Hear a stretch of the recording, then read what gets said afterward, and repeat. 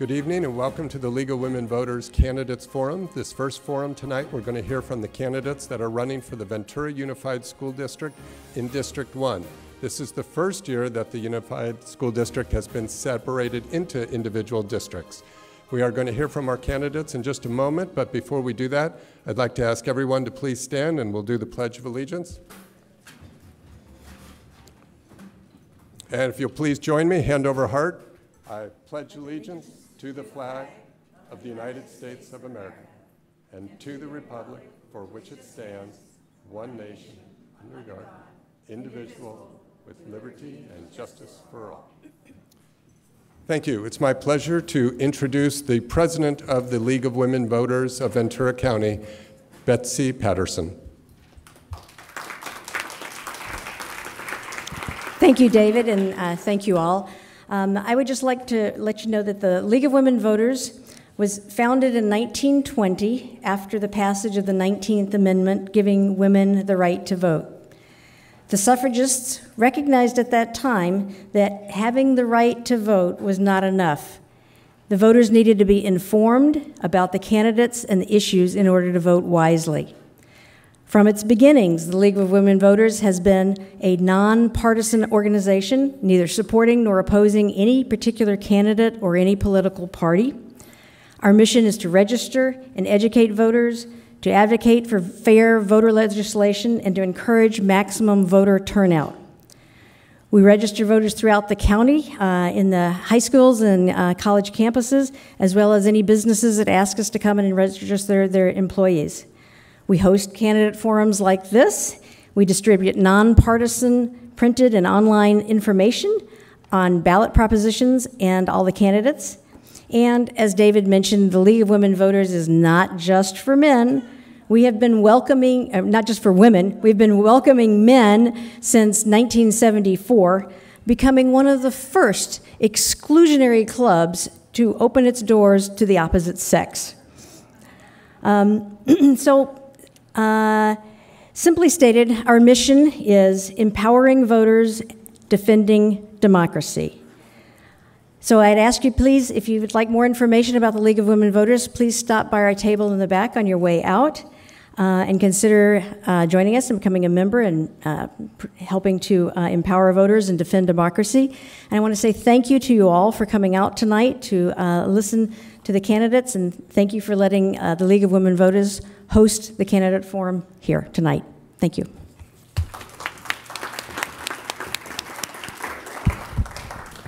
So the way this process works is we want to take your questions. We have volunteers who have little index cards and pencils. Raise your hand at any time and we'll come around and bring you a card.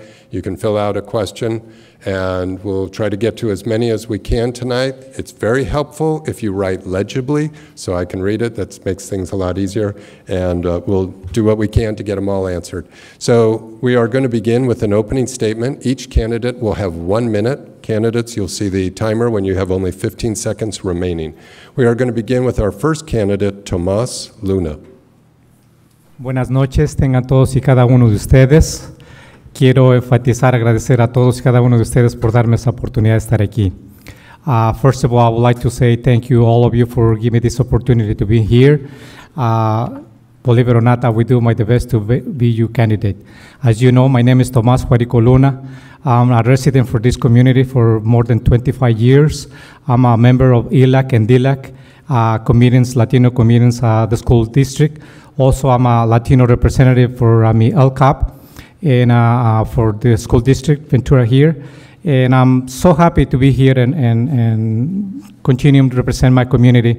I believe that school, it's necessary to have different representation and new ideas to make it forward the successful future for the children. Thank you very much for giving us this opportunity.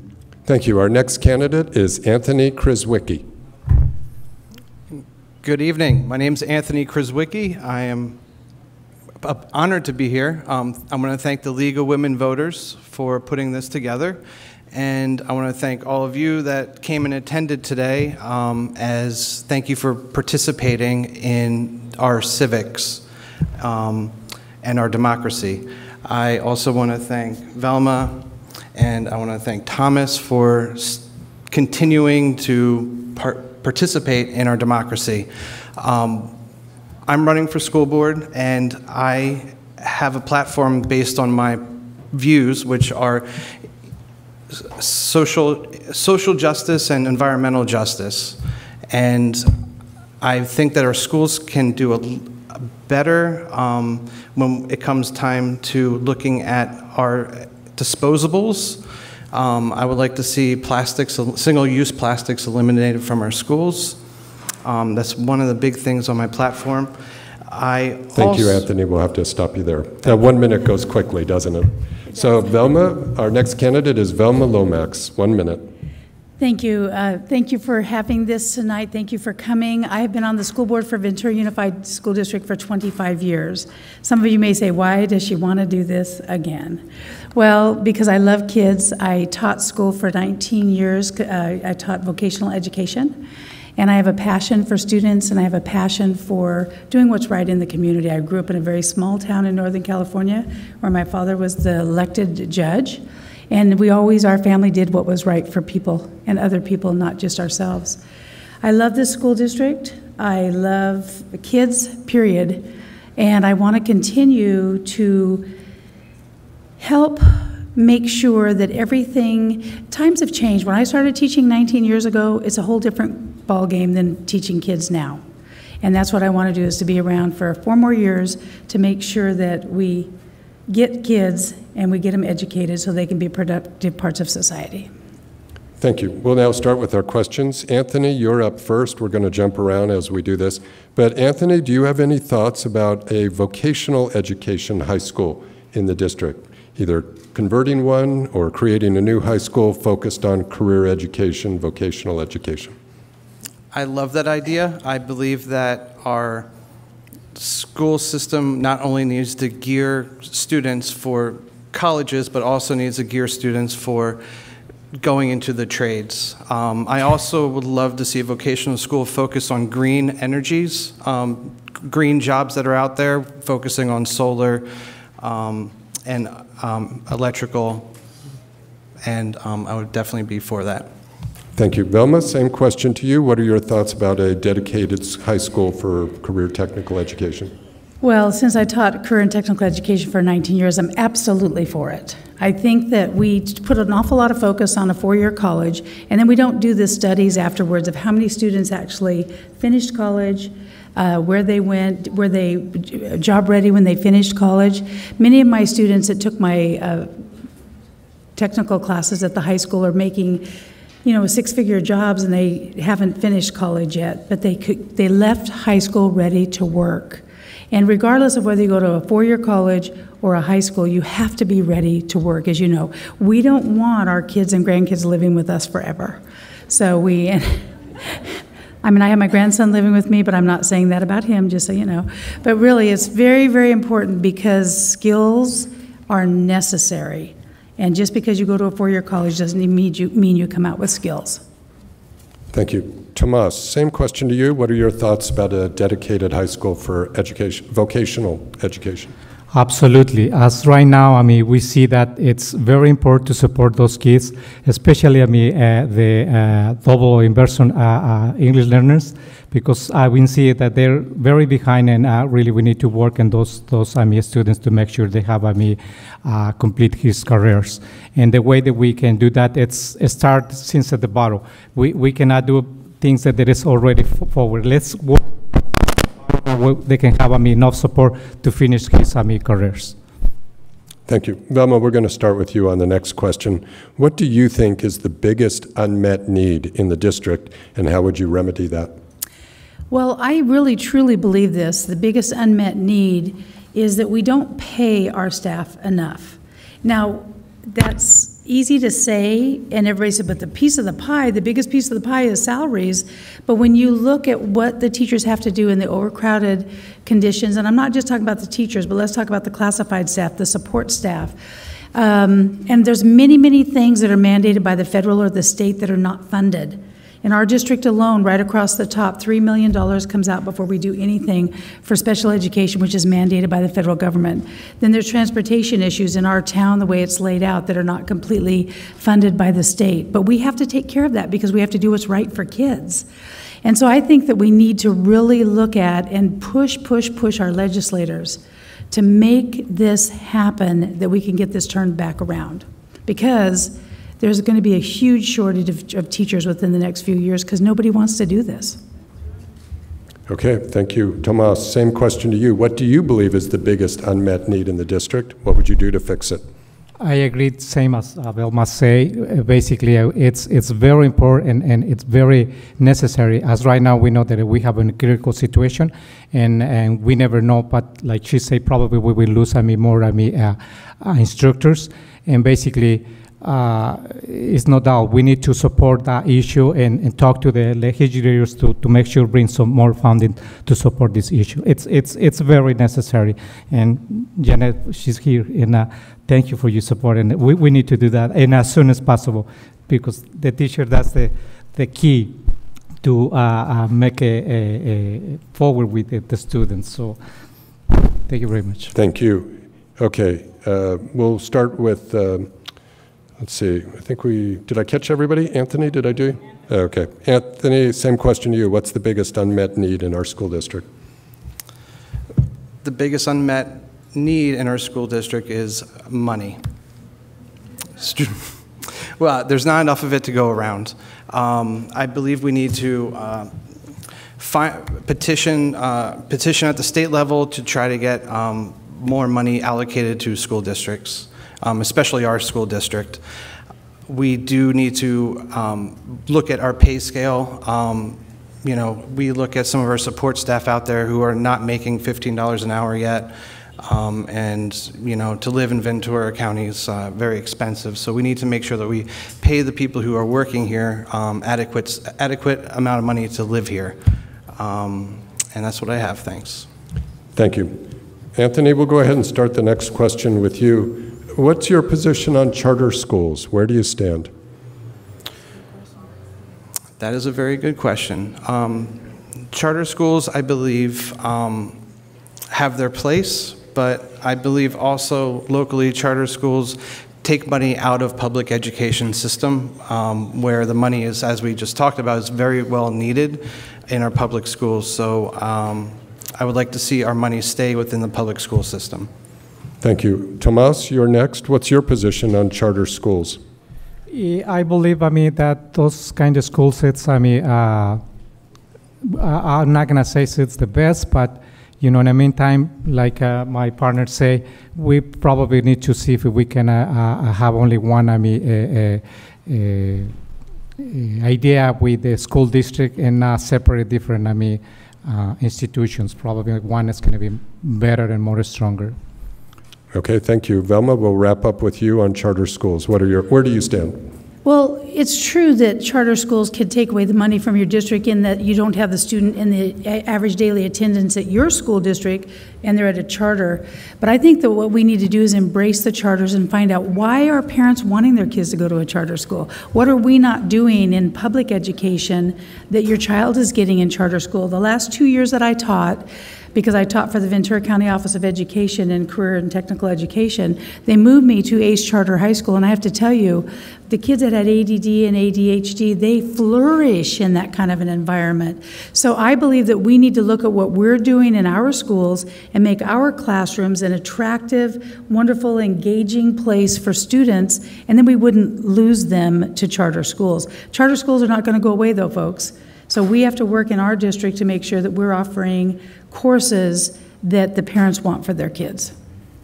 Thank you. Tomas, we're going to start with you on the next question.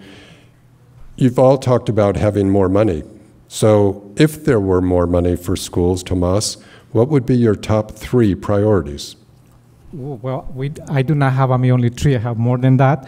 But but basically, funding for extracurricular activities that is important for the kids. The other one that I never hear from the district school boards, more facilities. As you can see, West Side Ventura Avenue, it's building a lot of construction, and a lot of people is going to come here to new families at the West Side. And we need to see if we can build in more facilities to have more classrooms for the people. Okay, thank you. And we'll go to Velma next. So what would be your top 3 priorities if more money was available? Well, it depends. You didn't say if it was unlimited, but if I had my wish and I had my way, of course, we'd have smaller class sizes. And we would have exciting, fun, engaging classes for kids with unlimited resources to buy the robotics parts or the music equipment or whatever we needed. I think that, wow, that would be awesome. I mean, I've been doing this 25 years, and I've never really thought about what would I do if I had unlimited resources.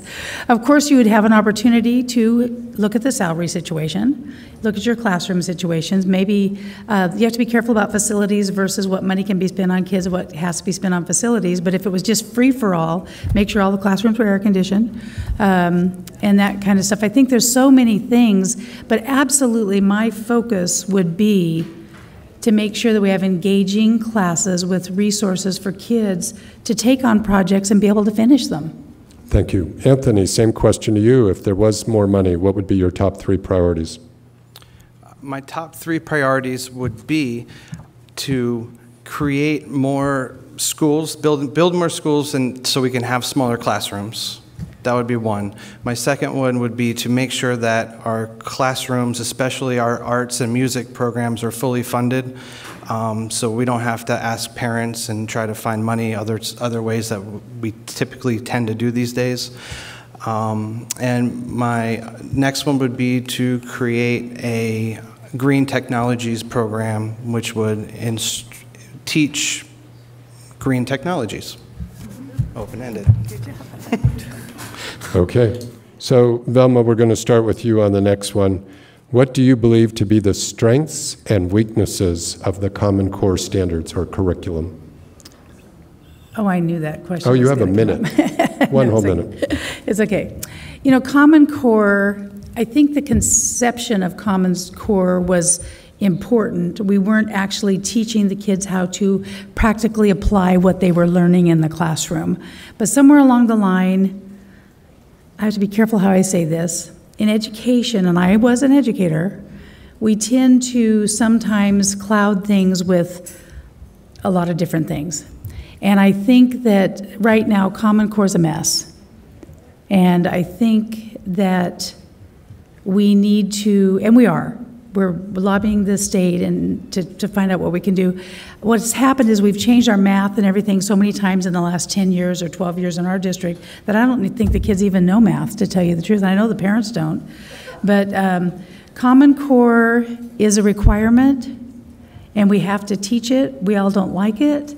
But I think that we need to continue to work on making sure that it becomes understandable. Is that a good way to say it? Thank you. Anthony, same question. What do you believe to be the strengths and weaknesses of the Common Core curriculum? I guess the strengths, I would say, would be that we're teaching. The weaknesses is that it's been standards are set that are expected to be followed to the T, and it eliminates teachers' creativity and ways to engage with the students. And I think that each student learns individually and uniquely, and we need to look at ways, like Velma was talking about, to work with the state to try to find more leadway to work around it, and that way our teachers can have some more freedom to teach and engage our students practically at their level. Thanks. And Tomas, we'll wrap up with you. Your thoughts, strengths and weaknesses of Common Core. Yeah, absolutely. I mean, I'm pretty sure. I was thinking, we need to make sure. That the instructors, helps, and work with the students and individual to make a more stronger and more effectively, his careers at this point. Okay. Thank you. And Tomas, we'll start the next question with you. So this is the first year of districts. This is District 1 for the Ventura Unified. Tomas, do you believe there is an issue that students, or for students in District 1, that may differ for students in other parts of Ventura? In other words, is there issues over here that are different from the rest of the city? And what would you do to help resolve those issues? Absolutely. I mean, these things, it's not just from today. For many years ago, we see that seems like it's pretty much similar, but it's not. I mean, the West Side Ventura Avenue, especially here, I mean, the school Sheridan Way, and we see that needs a lot of resources to improve our English learners. And I'm pretty sure we also need to make sure, I mean, helps the parents, because most of the parents, they are low-income families and they not have access to help these students. And the way that we can be successful and be better, almost the same to the other areas, is to find some programs or additional programs for the kids, to help those kids to improve their grades, and help at the same time the parents to have probably 2 or 3 classes a week to start to learn, see what happens about the Going to have to stop you there. Okay, thank you. Anthony, you're up next. Is there an issue that you believe is different for District 1 than other parts of the city, and what would you do to resolve that issue?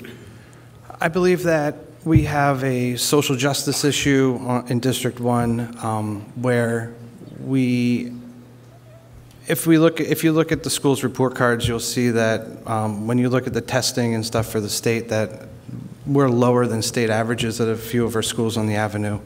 And what do I contribute that to? I contribute that, there's a lot of things that contribute to that, but one thing that we can do as a school district is engage with the students, have our teachers engage with the students, and also have the teachers engage with school counselors, school psychologists, and bring everybody into the fold, and also contacting the parents more, which will add a lot of labor hours, but it's needed to actually give these students a chance and help lift them up when they're not doing their best. Also, I believe that the ACES program is something that's very important, the after-school program where kids attend and can have homework help and vocational help, while there are a lot of people on the avenue, and actually I have to stop you there. Got it. Okay, Velma, we'll hear from you, please. What issue do you think is different for students in District 1? Well, first of all, let's understand one thing. We were required by law to go into districts. Primarily, the purpose of that was to make it easier for people to run for office, because to run for office in an entire area can be very, very costly, but to run for office in a smaller area would give everybody an opportunity to become an elected official. Once we are elected, we still represent the entire district. But to answer your question, I have always been from the West Side. I've lived in Oakview for 44 years. My daughter my grandchildren went right here at Data. I was a PTSA president here at Data when it was called De Anza. I was a PTSA president at Ventura High School. And I've always seen that in the past, there's been a disparity for the West Side schools. And I've fought to make that a difference. I have 15 seconds to tell you, we have made this school a school of choice and really increased the enrollment so we could offer more programs. We've added special programs down at Sheridan Way and E.P. Foster, and I got to stop, so there you go. Read my literature. Thank you. This will be our last question, and then we'll have the closing statements. We're going to start with Anthony, and it's an important issue we haven't talked about yet. As the school district's share of the pension costs keeps increasing, and it's estimated to be about 8% now, and it could go up as high as 19% in the next, by 2021, how will this impact teacher salaries? And if you are on the board, what will you do in the budget to be able to fund that pension increase? That's a great question, and that is an issue that is coming up. It's all over social media about the pensions increasing, and that's just not at school board level. We need to look at ways to increase our money intake. That's what we were talking, I mentioned earlier, we need more money. And how are we going to get that money? We're going to have to be creative. We're going to have to look at ways to rent out meeting spaces at some of our schools to public to public groups to try to bring in some income. We're going to have to look at other ways to raise money and also try to get money from the state. Thanks. Thank you. Velma, same question to you. What will we do, or if you're on the board, what's the budget changes you would enact, yes, okay, as far as dealing with the pension increase?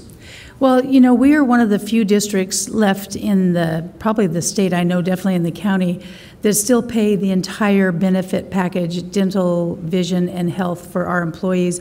They're not required to pay a proportional share unless they're not a full-time employee.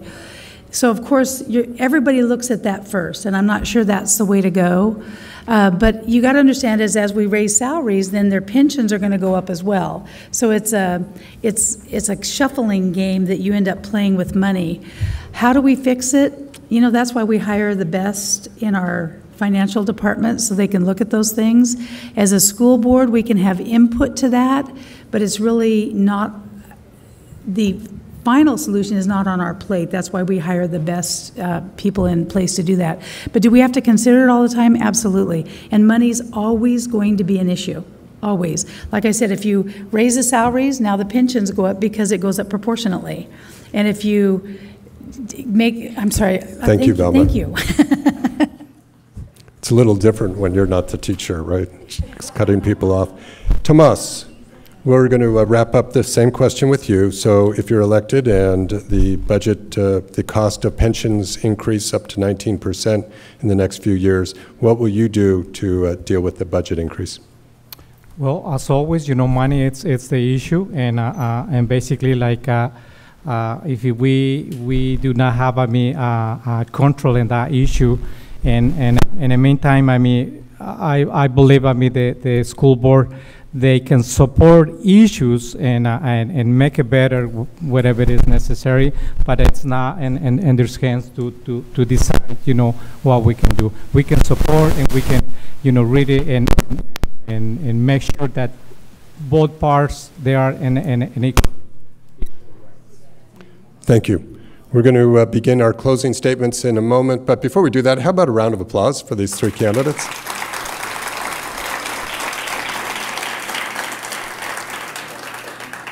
Immediately after this forum at 7:05, we're going to start a City Council Candidates Forum.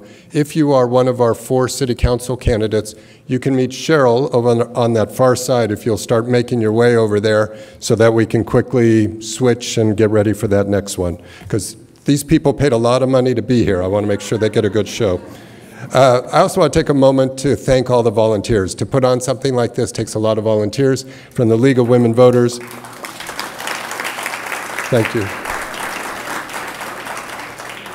You met Betsy Patterson earlier. Barbara Doyle's here. Cheryl, Maddie, and Karen were doing our timing. Doris is in the back helping along with Pat. Carol did so much. I don't have enough time to explain everything that she did for tonight. So thank you all to our volunteers. With that, we'll go ahead and begin our closing statements. It'll be in the reverse order, and that works perfectly. Velma, you can go first while we do a microphone change on Tomas. Velma, you have 1 minute. Oh, is mine off? Oh, you can hear me. I could just use my teacher voice. Thank you very much. One thing that I always try to impress during the election process, having done this for 25 years, although I haven't had to run since 2009, I want you to know that. Any one school board member is just that, one school board member. It takes a majority of 5 to get anything done.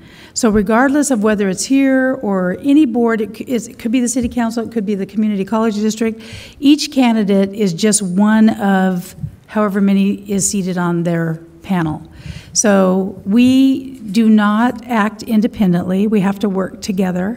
I've enjoyed for 25 years working with this school district and seeing it grow. We have a brand new superintendent 1 year. All of our assistant superintendents are new, and if I'm reelected, I will be the longest seated school board member, and then one next to me would be only 2 years.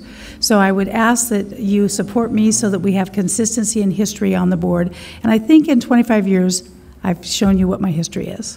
Thank you very much. Our next candidate is Anthony Krzyzewicki. I want to thank everybody for being here and the League of Women Voters as well again. I would love to have your vote, and I would love the chance to serve on your board. I have professionally, I've have a hotel, restaurant, institutional management degree. I can read budgets, I can balance budgets, which is a big part of the board, and I am willing to utilize my knowledge and time to make our schools better.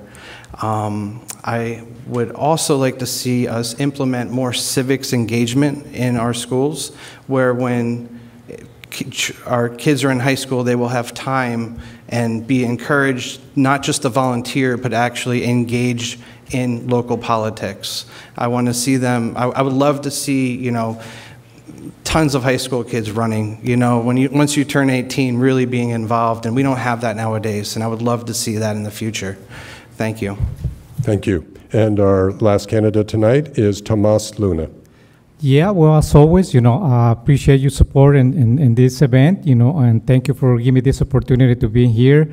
I really, you know, have enthusiasm and leadership. As you know, I'm the Westside Community Council chairman. I'm a very active parent at the school district and ELAC and DLAC, English learners parents. Also, I'm a very Latino leader involved in LCAP and from the school district, and I believe together we can make it forward. I understand that, you know, my mission is to focus and support the kids, because I believe the children are the future for this community. Together we can move forward. Si se puede. Thank you all of you for being here and support me. Vote for Tomas Juarico Luna, November 6th. Thank you very much. Thank you. How about another round for all three candidates?